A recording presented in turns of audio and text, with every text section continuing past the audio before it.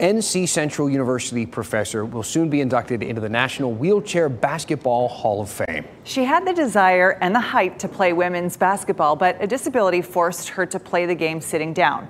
As WRAL's Ken Smith explains, she's now on a mission to expand the game around the world and here at home. As a young college student in Texas, Andrea Woodson-Smith had the height and talent to compete in women's basketball. It was her dream until arthritis in both hips grew worse. One of her professors, though, offered hope. And she said, of course, oh, she's eligible to play wheelchair basketball. She started training and later competing for Team USA.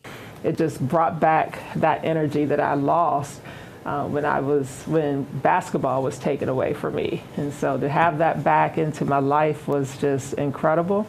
Eventually, the arthritis forced another change in her plans.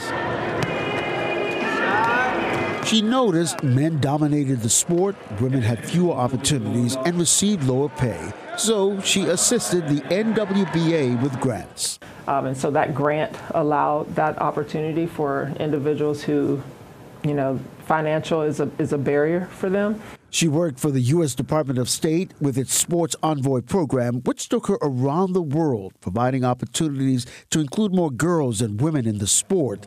Woodson-Smith continues her role as North Carolina Central's interim chair of the Department of Kinesiology and Recreation Administration.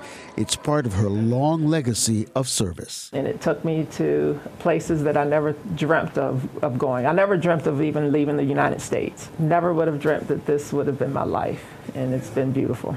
Ken Smith, WRAL News.